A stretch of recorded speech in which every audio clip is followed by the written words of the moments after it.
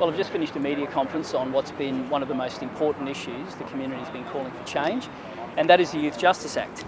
Now, we all know it's broken. We're seeing it in the streets across the state every night.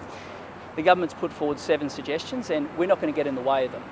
We support them, but there's one missing element, and that is the fact that breach of bail is still not going to be an offence. So let me explain to you what that means. That means that if a young offender is released with those conditions, the police can't do anything about it until they actually re-offend. So we're effectively saying until another car gets stolen or another child has to wake up with some low life inside their house, until that happens, there can be no repercussions. And we will continue to advocate for that change for the sake of every Queenslander, because until there's repercussions for actions, you will continue to see a system that tears the community apart. So we won't get in the way, we support these changes, but we're going to keep fighting to make sure that it's done properly.